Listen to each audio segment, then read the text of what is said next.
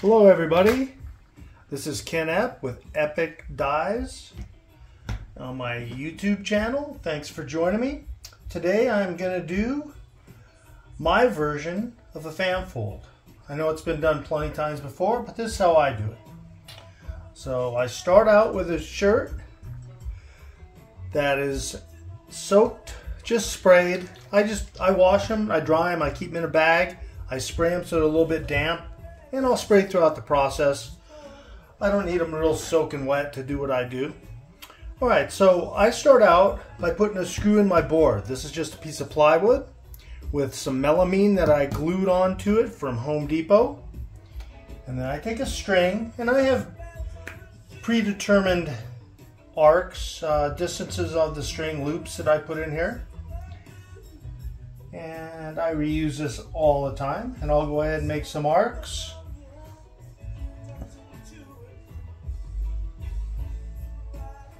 So we'll do one there, and I got another loop here.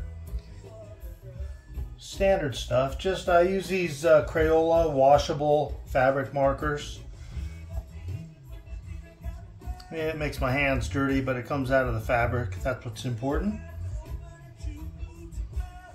I hope everybody doesn't mind. I got some Grateful Dead playing in the background. Kind of gets me in the artistic mood. Alright, and what I do, I don't use a protractor for this. I mark and then I measure. And I like say 1.5 inches or so on my small one here. It makes for a nice simple fan fold, and you're able to get the lines all the way to the center to come out nice and crisp. If you go too small, they end up getting blurry in the middle here.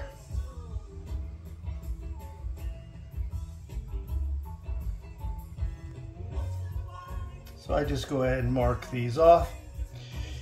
And this fold is going to have a little twist to it, literally, and you'll see what I mean later on in the video. I'll do my fan, get it all tied up, and I thought up something new I'm going to try.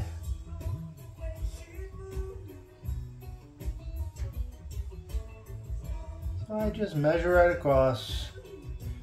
Keep the marks pretty close. You know, it is ice dye, so it doesn't have to be super fancy. And I use this construction chalk line rather than wasting my fabric markers. I would go through a lot of markers, the amount of things that I fold. And this chalk comes right out just the same as fabric marker would in the wash. Only bummer is it starts getting thin on the string pretty quick, and I'll have to reel it back in and reapply some chalk, which is no big deal, but it's pretty quick and easy. You just rotate it on that screw there. Yeah, it's just getting a little thin down here, so you tap it.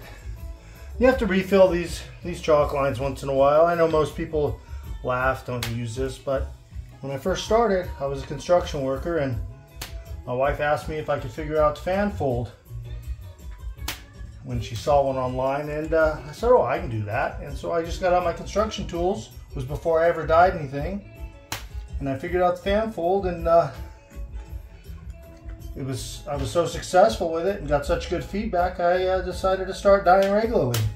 That was like, I don't know, 6 years ago. Nothing but fun.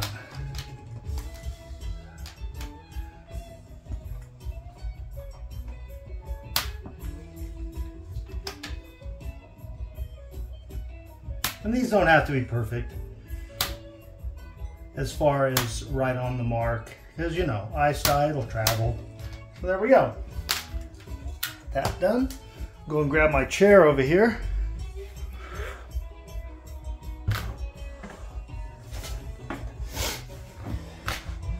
And I got a little tool here if I need it. A pair of tweezers. It's nice to manipulate the folds if I need. I probably won't. But I just start right in here and get these guys going. It's important to make sure you pinch both the front and back of the shirt. You know, there's only a couple plies here, so it's pretty easy. Plies of fabric. You know, if we folded the shirt up more and did this, there'd be more plies. But the dye travels by contact, so you have to make sure that the front and back plies are touching. You don't want gaps in your fabric plies. Okay, and these pleats go together pretty quick. I just get them all kind of started here. Just try to go fast since it's video. You can all see what I'm doing. I just grab it right on here and I pinch it right on the line. Since it's slightly damp, I sprayed it with this just regular water. And I do not soda ash soak. I apply soda ash later on in the process, either by sprinkling powder, or you can even do what's called the pariah method. A lot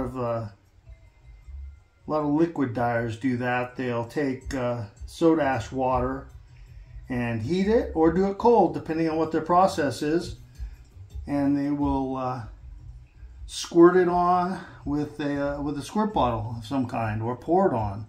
Sometimes it's boiling. It just depends. You know, heat. When batching the tie-dye, it's all about heat and time. And there's a little chart. I think it's like 70 degrees is 24 hours if you're batching. If you're batching at 80 degrees, it's 12 hours. And there's good little charts you can get. Somebody made it up. Comes in handy. If you live in a warm climate like I do, you get to wash out quicker. It's kind of nice. Some people even microwave their stuff. I never did that. I lived in a colder climate when I started, and I just batched longer. Gives you more time to go tie up something else while it's batching. It's one thing I've learned over time is that patience in tie-dyeing is really important. You don't want to rush the batching process. Everyone's excited to see what their shirt's going to turn out, especially if you're doing a new fold, a new design. But over time, I don't get too excited anymore. I make sure that the dye is saturated well before I ever wash it out.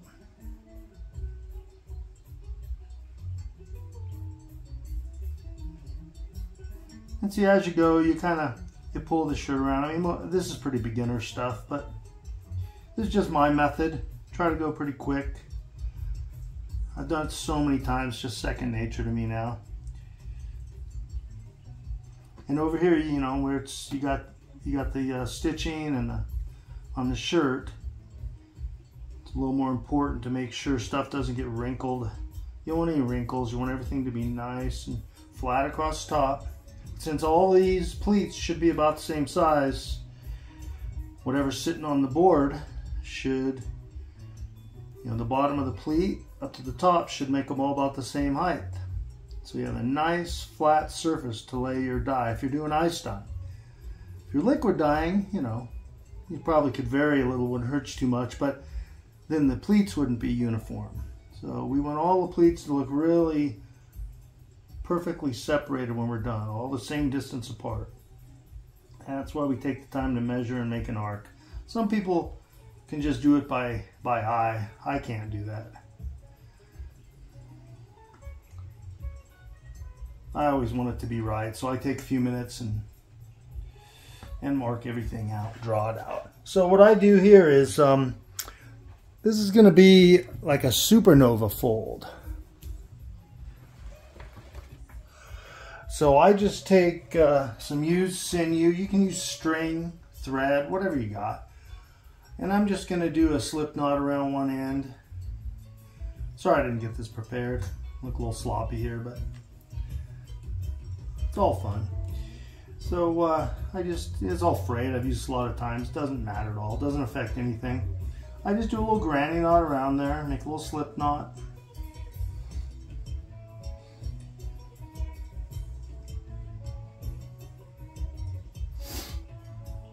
And I pull it. And you know, you can pull tight sinew on these and get some really cool designs. I know Scott Rad Dyes Walker is known for that. There's a guy named Brian Beard. Look him up. He has some amazing fan folds. One of my early inspirations.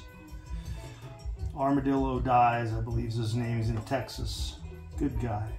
So anyway, it looks like this is lined up pretty good. You want to make everything nice and straight, so make sure everything's nice and straight. So I go ahead and just wrap a couple times to get this center part going. And I'll come up here and get these guys all lined up. So it's important that you get these arc lines all in a row. Get everything nice and straight so that when you apply your dye, you know, it looks like a nice radius. You'll be thankful you did it in the end instead of freehanding it, because then you can see some flaws in the design if you just freehand it. We went to all the effort to mark this out, so hey, we might as well make it right, huh? Decreases the margin of error. The more articulate we are and the more perfect we try to be. It's, you know, tie-dyeing is not a perfect art. There are guys that make it look perfect. A lot of the liquid dyers. But for us ice dyers, right, we kind of like some of the mistakes that the dye creates as it flows through the fabric, the little patterns. Okay, so that's cool. I have these little clamps here I use. And I'll put that on there to hold it. Just fold this guy up, flip it back down, try to get the same height. Like I say, this is just a standard fan fold, nothing fancy. You could do all kinds of stuff with this afterwards. You could tie all different increments tight. You could incline. You could do it flat. You could do it in a gutter to get the muck lines on the bottom if you're doing an incline. You can do them on a rack. You could place your die closer together, farther apart. All kinds of things you can do to get different variations of the fan fold. It's a very pleasing, popular method. Putting some color on a garment.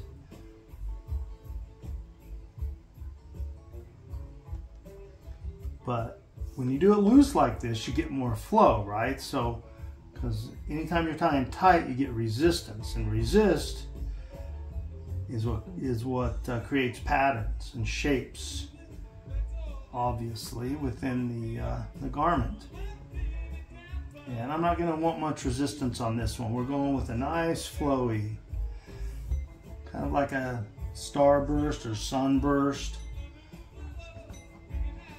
Now, Mr. Tie-Dye has some really nice videos on YouTube that show you all kinds of different designs. He likes to use the airplane fold. That's the old school one. And that's a good one. It's from Mandalas, and you can get all kinds of different supernova effect out of it, or starburst, whatever you call it. Me, I like to do this fan style more than anything else when I'm going from the center, because you get all those lines nice and perfect.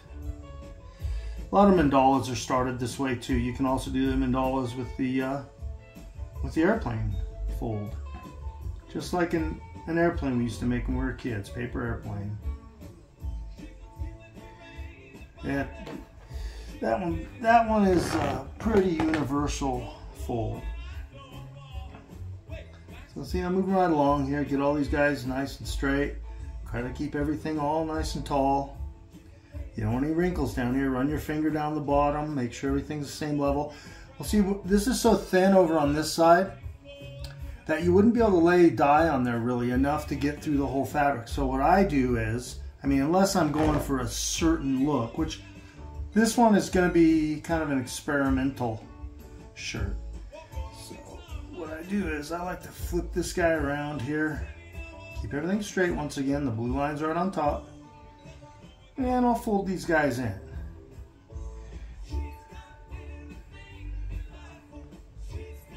Try to keep the blue line on top, so that's the center of our rays, or of the fan lines. Yeah, see, so that'll give us a little more surface area to place some dye right there. It's kind of nice. Surface area, that's a big thing when you're placing powdered dye.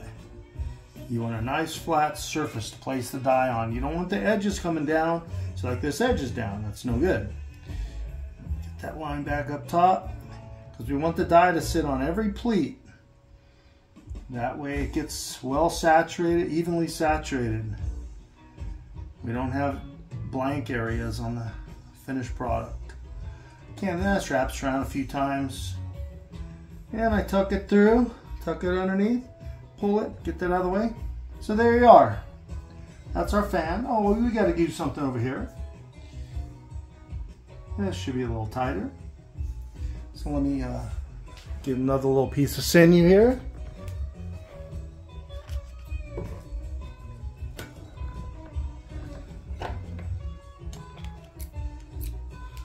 I got a whole stockpile of used sinew I use for stuff like this. Figure why waste, right? Might as well reuse, recycle.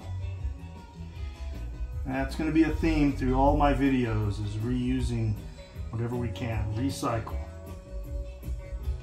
All right.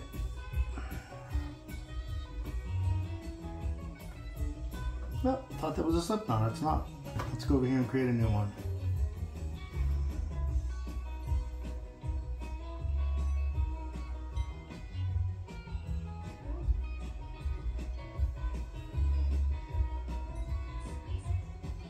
There we go. Pull that guy a little bit snug. This guy's lined up, keeping it perfect. See, now by starting at 1.5 inches this far away, and the screw was a ways away from the center here when I started. So all these pleats are nice and big here. Every one of these lines will show up all the way to the edge of the shirt. It looks real clean. You know, if you make it too thin, they're too close together, sometimes the pleats get so crowded you lose the definition in your fan lines.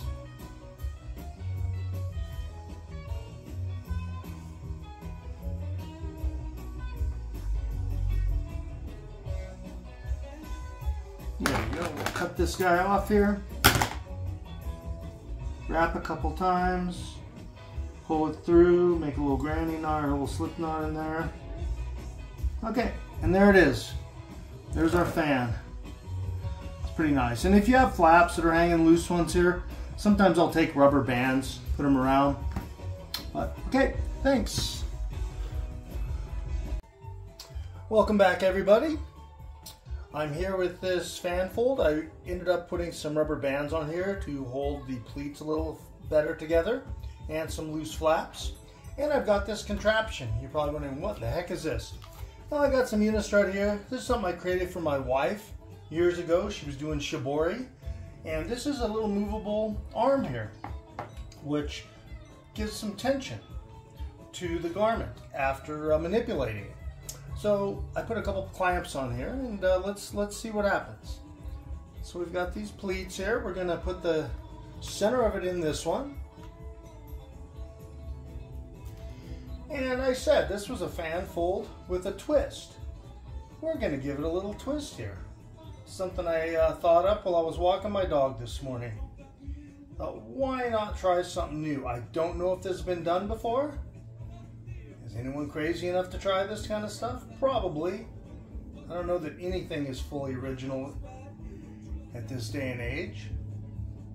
But that's pretty tight right there. Let's maybe give it, ooh, no, it came out a little too much. Let's put it better back in the clamp and give it some more. There we go, a little better bite. Everything seems to be holding together. It's actually the first time I've tried this, so wouldn't be surprised if it fails, but that's okay. I always learn more from my failures than my successes. I think that's pretty common. So, let's give it a go here. I think that's pretty tight. I don't yank it apart again. Clamp this in this one. And I got this little screw here on this vise that I can pull it apart to keep the tension going so it doesn't sag in the middle. Yeah. Is it even working? Not too well. Yeah, just pull it tight myself.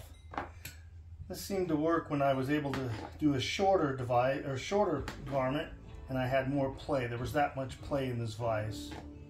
On this one, not so much. We'll pull as tight as we can to the end here. There we go. That tightened up pretty good. Not too bad. All right, well, I'm going to go ahead and take it to my dye area in the garage, and I'll see you all there. Welcome back, everybody. Here I am about to put the dye on my twist. As you notice, I wrapped my contraption here. I don't want to get it to get too damaged. And I got to get my mask here. I always wear a mask when I'm dyeing because the chemicals, they don't do too good for your sinuses. So what I'm going to do is I'm going to start off with some lighter colors. Let's say we'll start off with some marigold. We'll go to wasabi green, alpine blue, and then we're going to go to deep purple, and then I'll have this watermelon, and then we'll rotate them. We'll do a few different rounds. See if we can get this stuff to sit on here. So you notice I have it on an incline. This here is a table I got. I don't know if it was from Target. It has a drain in the middle. You can see it's kind of messy because I do all my dyeing here. There's a bucket down below which catches the muck. And so the dye I'm using today, I'm mixing soda ash with it because I think it's going to be hard to sprinkle soda ash on top here. It's going to be difficult to get the ice to sit also. Let's give it a whirl, see what we get. It's going to be fun.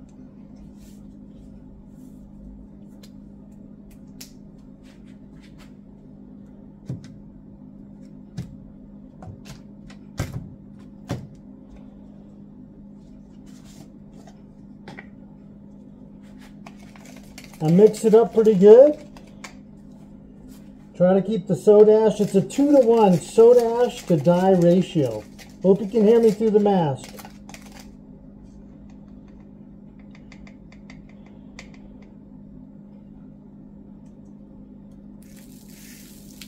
Yeah, we're going to waste quite a bit. That's okay by me.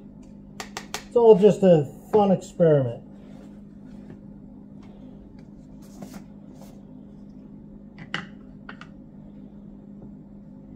Keep these out of the way so I don't mix them. I always wipe off my spoon. I have these cool little, I guess they're chemist spoons. I got a little set of them, and I always have a paper towel, wipe it off. So this is my wasabi green.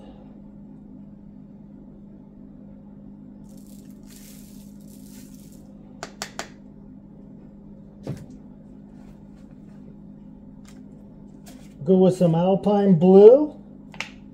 These are all Dharma colors. I have so much Dharma dye that I just use it up. I know there's some other great companies. I own some custom colors also, and I have some Grateful Dyes colors. I have not gone to the Happy Cat. Those look amazing. I just have to use what I have, you know. Got so much. It's crazy. Look at that. It sits nicely right there. I think this is going to be fun. I'm excited.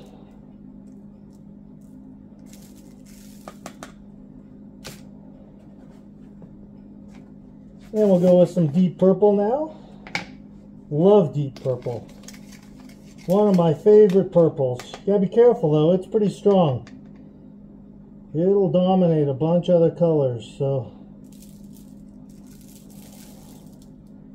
we'll not use too much of this one. Get some to sit up there. Oh, that's nice. It's going to spin around. Oh, it's going to be really interesting. See what we get out of this. And finally, watermelon. Love the watermelon. The way it mixes with the grape and the deep purple. They blend really well. It's a really nice red color.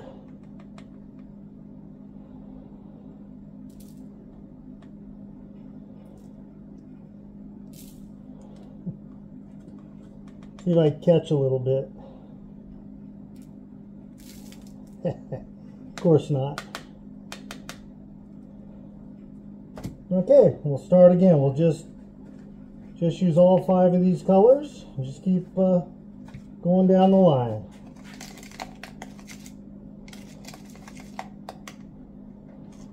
And like I say, the soda ash is already mixed in here. So we'll just end up putting ice on top of this. And this is, like I say, a 2-to-1 ratio. There's quite a bit of soda ash. I have these mixed up for quite a while since I was doing hot water irrigation back in the day. Back to the sage green. Yeah, that was marigold. Now we're at sage green? No, I think it was wasabi. Marigold, wasabi.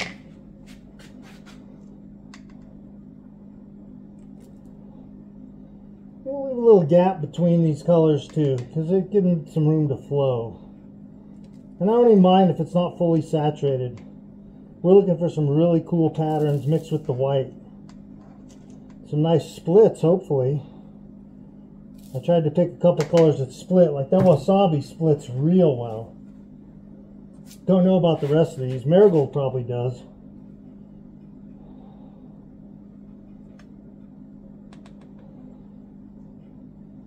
The Alpine blue. It's a nice bright blue.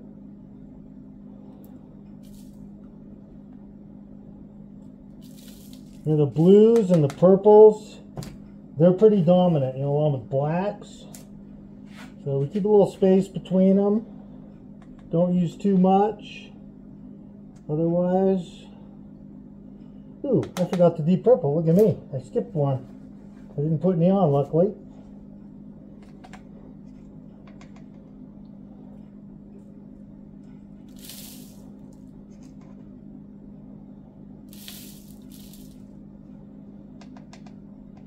That's quite a bit, isn't it? Let's get a little in here. There we go.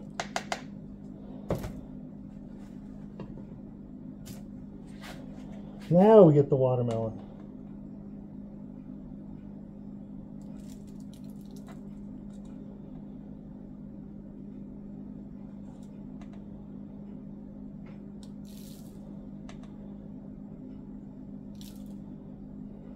I might even end up flipping this thing 180 degrees and run and die again on the bottom. We'll see. I don't know though. Maybe I'll just keep it like this and apply a little more dye if it doesn't saturate to my liking. All just an experiment. I love experimenting. You know, shirts are pretty cheap. I buy them by the case, so yeah, $3 a piece or so. Shipping. Back to this marigold.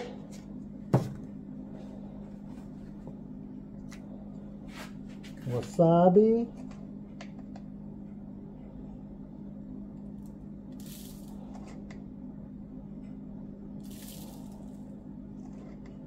Hey, look, I actually caught some. What do you know?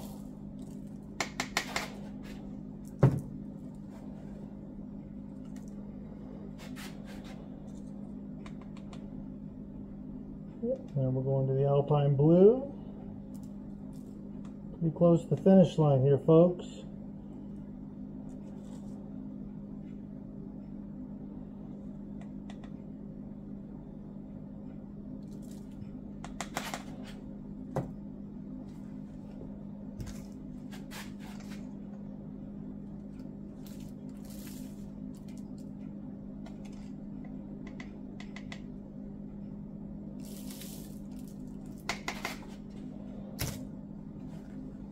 Make sure you wipe your spoon off every time, right? You don't want to mix the colors, you get them contaminated.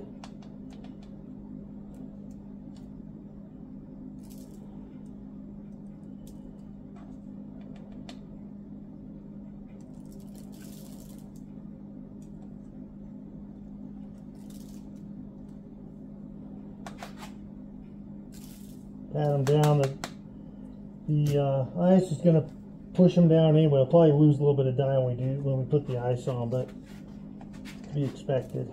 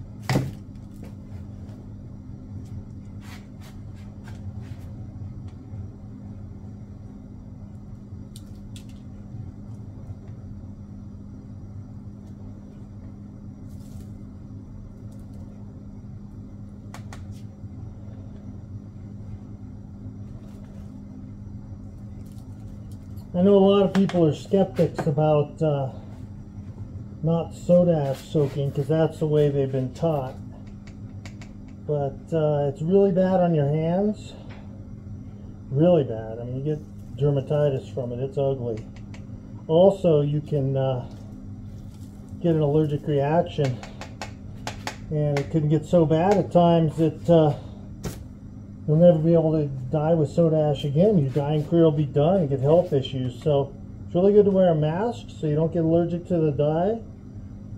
And it's really good to not get soda ash on your hands. I know you can wear rubber gloves if you have soda ash soaked garments, but I prefer not to do that. So bear with me a second. I don't want to pause it again right now. I'm going to go ahead and put all this dye away, clean up a little bit, get some ice out here.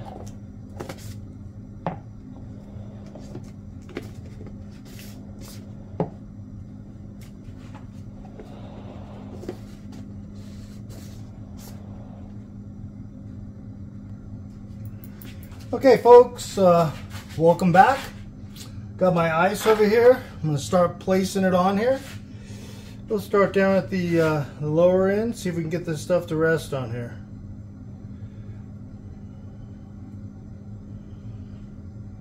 I get these flat bottom cubes.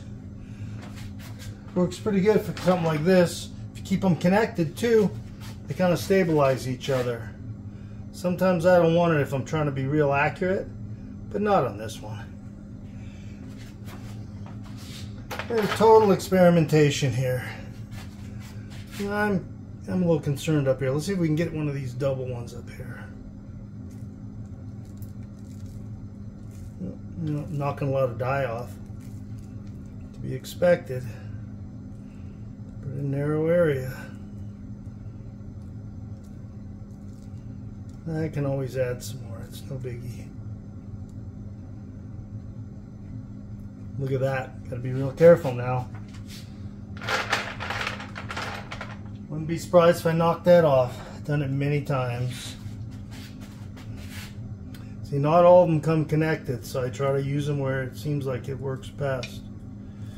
They really stabilize each other. And also on an incline like this, you can lean them against the one down low. You start at the bottom. You can lean the cubes. And I use these little tweezers here. Pretty cool device.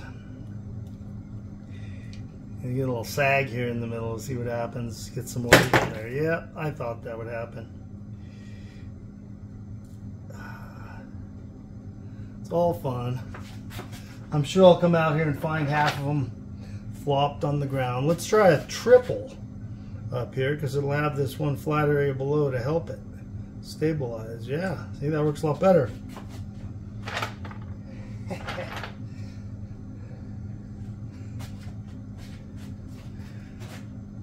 Feel like a little kid trying new stuff like this. I love it.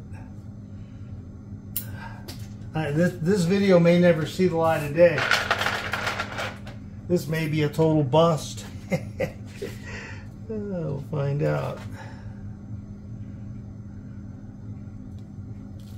One thing I just found out was my Bluetooth won't work when I've got the video going. So the tune's turned off, which sucks, but oh well. We're dying anyway, right? It's more important.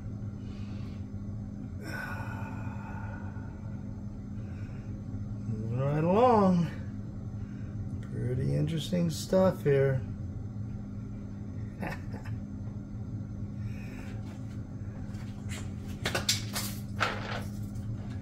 Yeah, I changed my company to Crazy Dyes. Plan on trying some crazy stuff. It's a lot of fun. Whoa, come on, bud. Yep, figured that would happen. Get another double here.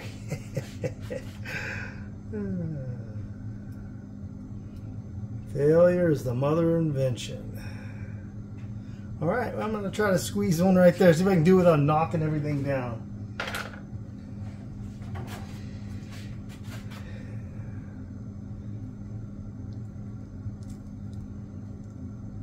Oh, look at that. Okay, folks. Thanks for bearing with me and watching this crazy experiment. I'll tune back in. We'll see what happens.